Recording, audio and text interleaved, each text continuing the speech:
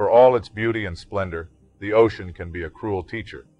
Ice cave diving poses unique and significant dangers due to the extreme environment and inherent risks involved. Ice caves are dynamic and constantly changing. There is a risk of ice collapse or cave-ins which can trap or injure divers. Unpredictable shifts in the ice structure can occur, causing blockages or entrapment. Due to these inherent dangers, ice cave diving requires advanced training, specialized equipment, meticulous planning, and experience in cave diving techniques. But even the prepared can fall victim to this hostile environment. Click the subscribe and like buttons. This is Outdoor Disasters.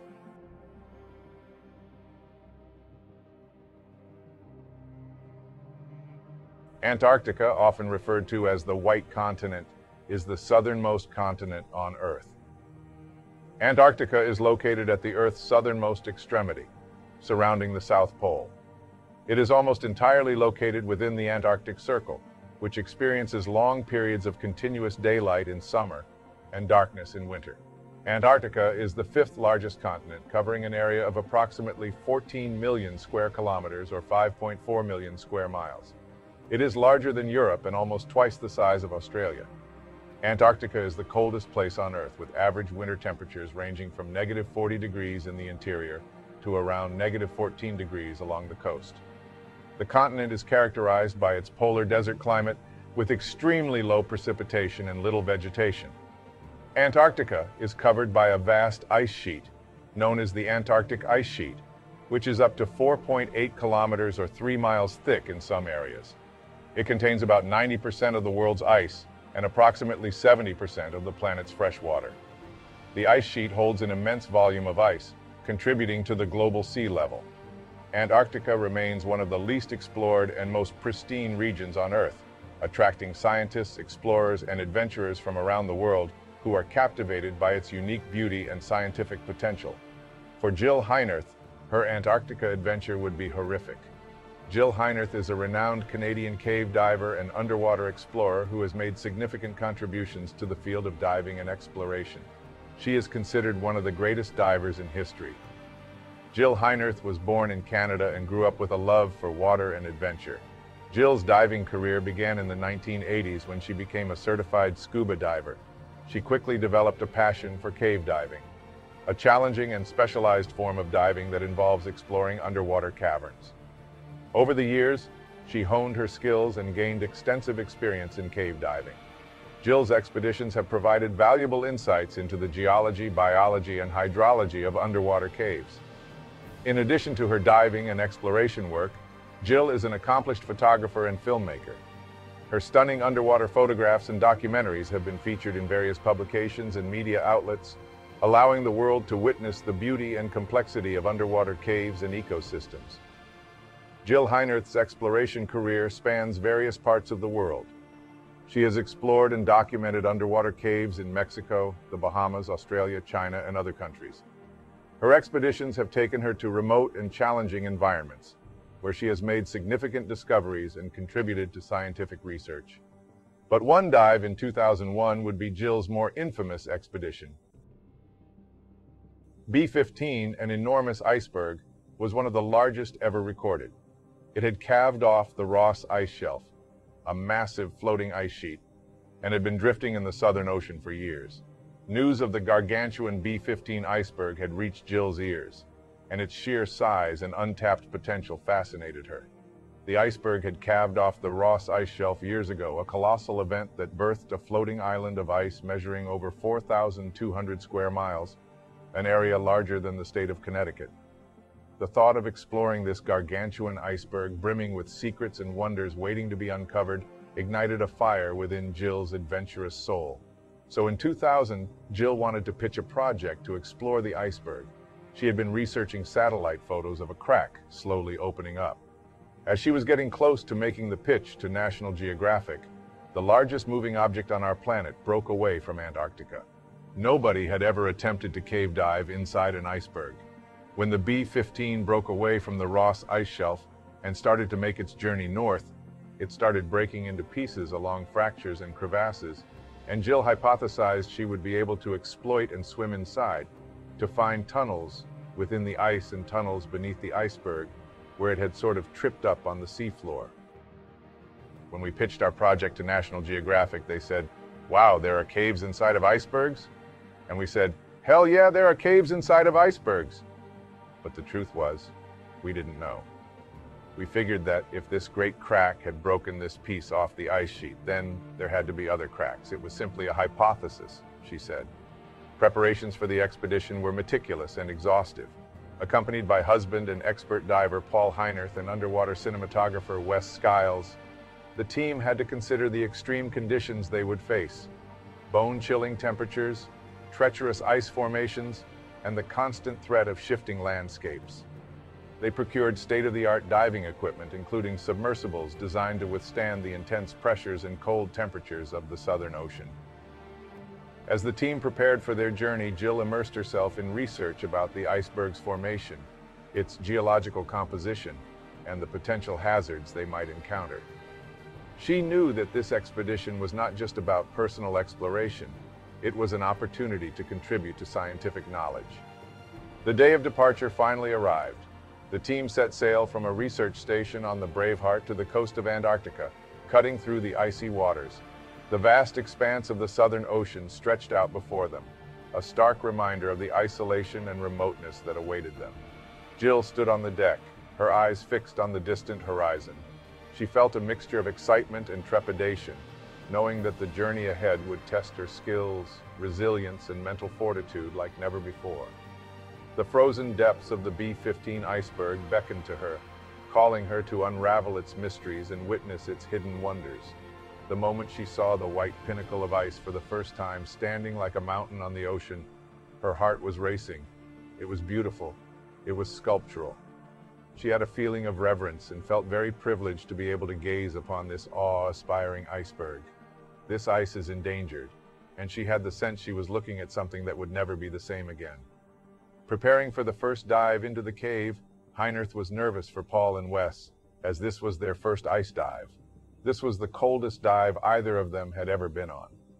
Nevertheless, the group entered the Zodiac and motored toward the enormous glacier. They pulled up to a little bay near the iceberg they called Patience Camp. Wes jumped in and water started pouring into his suit. He wanted to shoot 1 minute of footage so he could see what his new camera would produce.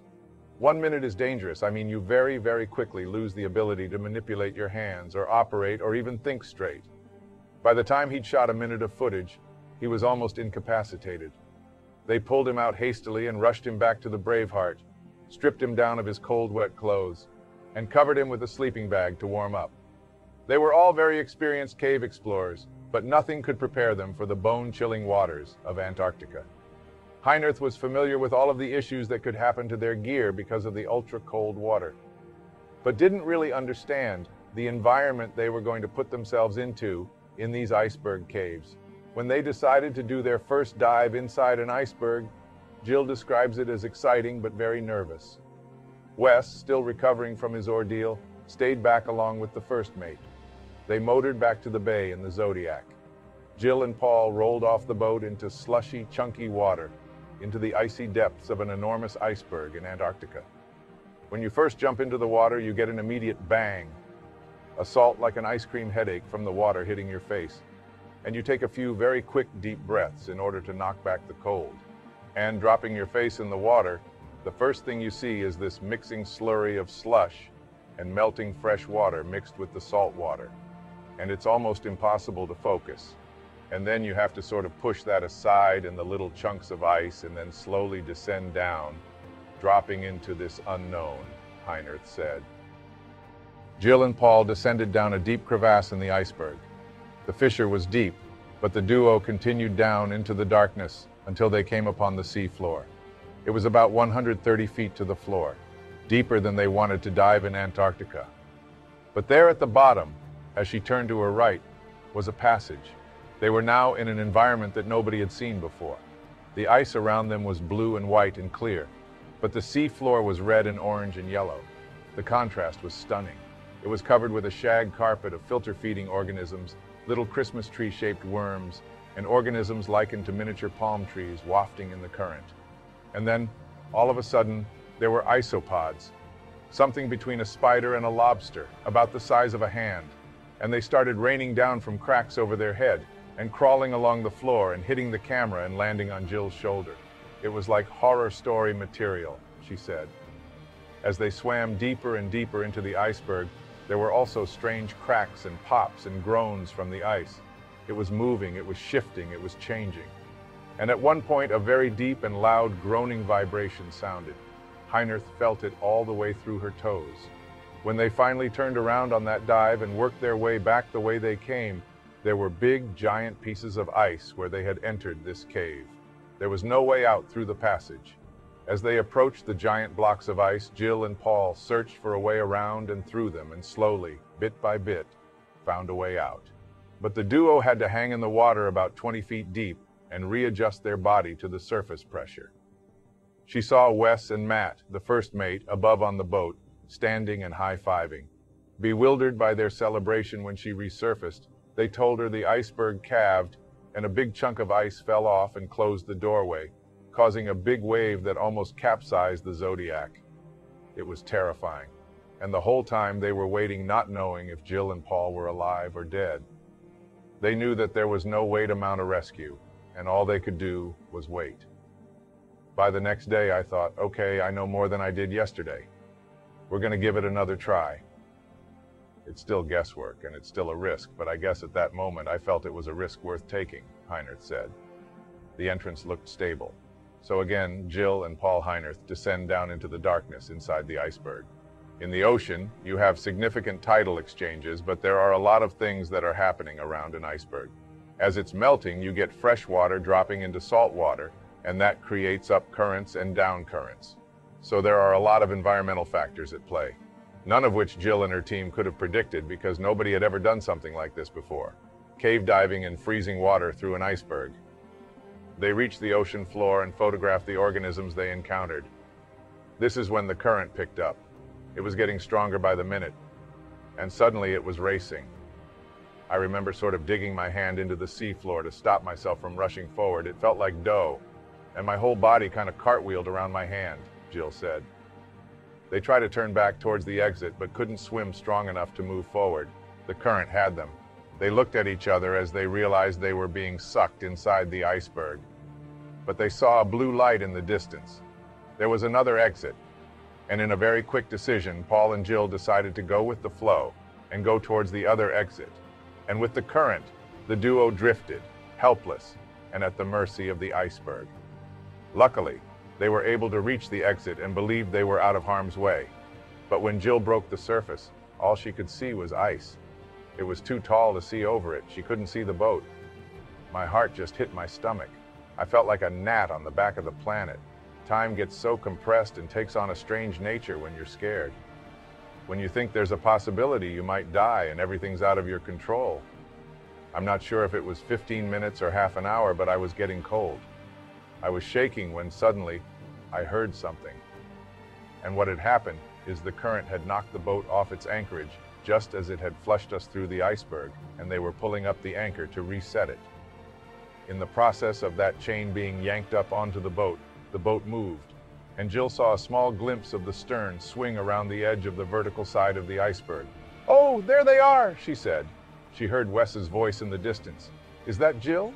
She described it as the sweetest sound she had ever heard. They were slowly able to move the Braveheart towards Jill and Paul and out of the freezing water. At this point, Jill Heinerth and Paul made 2 dives down to the seafloor through the iceberg. And both times, disaster struck, but were able to navigate the ordeal and survive. Nevertheless, Jill Heinerth wanted to make one final dive, as they felt there was still unfinished business in the iceberg. On the final dive inside Ice Island, Wes had decided he would join the two. The images Paul and Jill brought back were so compelling that he wanted a crack at taking pictures with the best camera they had. Again, Jill Heinerth and her partners are on the seafloor and made their way inside the iceberg. And again, the current had picked up as the day before. Jill turns to Wes and Paul and indicates that it's time to turn around and go. But as they wheeled around, Jill realized they might not be able to get out this time. They drove their hands into the seafloor but weren't making any progress forward. All of her muscles were shaking as she was pulling with every bit of energy she had to move forward, but her attempts were fruitless against the strong current. Jill was leading. Paul was behind her. Wes was losing ground, and he yelled out, "Help me with the camera!" Paul dropped back to help Wes. Heinert was angry at the two. "Screw the camera! We might die!" she yelled. Surprisingly, the trio managed to get to the iceberg entrance. But then, they had a dire realization. The current was still very strong and were unable to ascend. So I looked around. I thought, what are we going to do? How are we going to climb these walls? It's just ice. It's slippery. I touched the wall, and it just slides down. And then I remembered these little ice fish that we'd been studying that were about the size of my thumb. And they were living in these burrows inside the ice, and I thought, climbing holds. I could jam a finger into that hole, and maybe I can have enough grip that I can pull my way up and get back towards the surface that was still 130 feet over our heads. And that's what they did. Inch by inch, digging their fingers in the tiny holes, the group made their way all the way up to the surface and back onto the boat.